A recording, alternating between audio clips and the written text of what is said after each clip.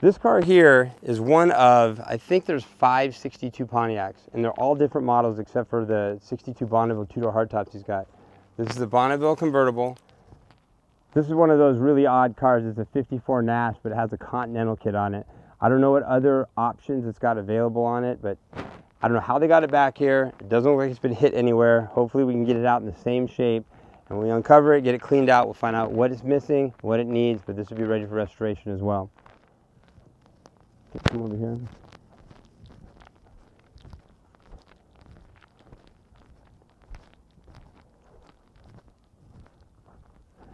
So this is the reason why we had to bring a chainsaw. We're gonna have to get this car out of here, and thank God we have a forklift. This is one of the best cars we think in the group.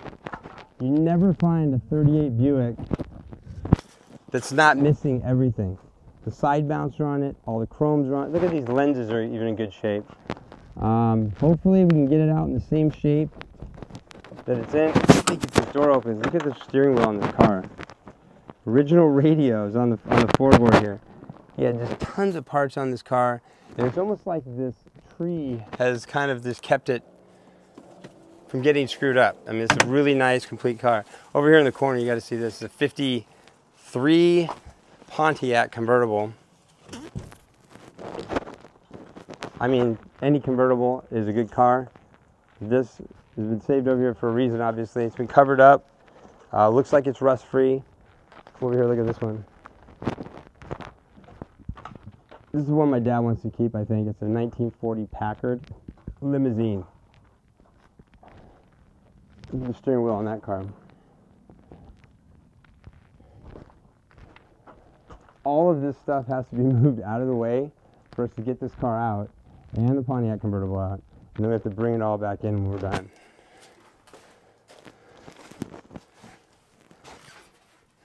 This is just going to be...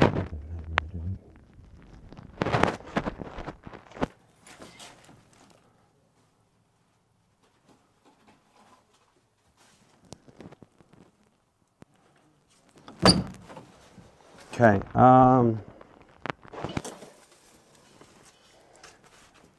let me get you over here. Another one of the cool things about this buy is the guy had a bunch of parts. Like, I think these are the same hubcaps for my 60 Olds 98. Here's a tri-power setup. Looks like probably for a Pontiac. All this stuff we're gonna have to take to the yard, decode it, figure out what it is, and then it's gonna be available online. So check out our website for that stuff.